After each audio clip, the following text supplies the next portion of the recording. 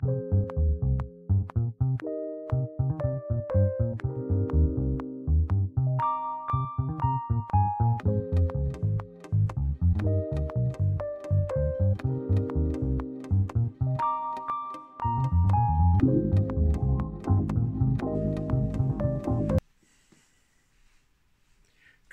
and salutations, 'tis I, Lowry, and I've returned once more.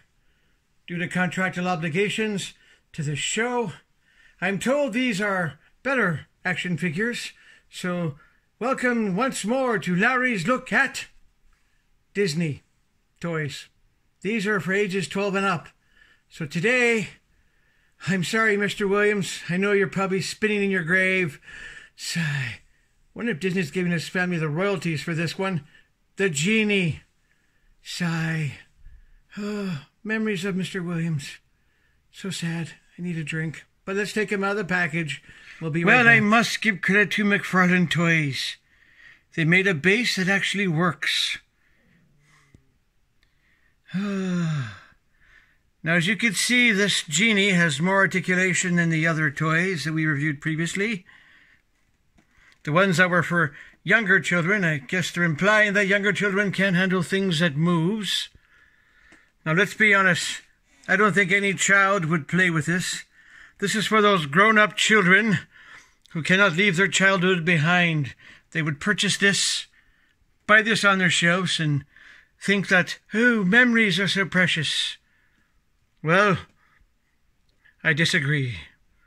It's only plastic, and it's no Robin Williams.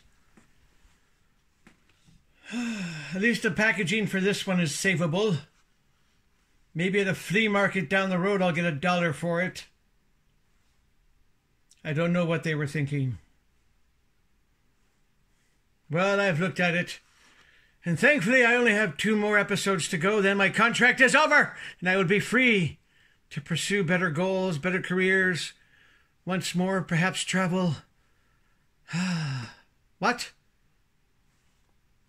I'm informed the producer's telling me he's reviewing my contract. There might be more than just 2 more episodes. What has happened to make me become so low?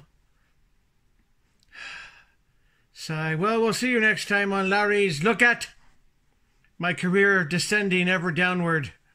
Downward, downward, downward, downward, downward.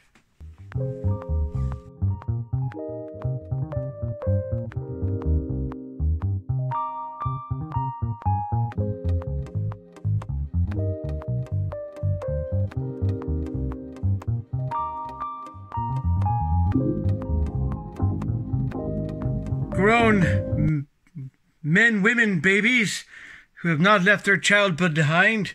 Ba-da-ba-ba-ba-da-ba.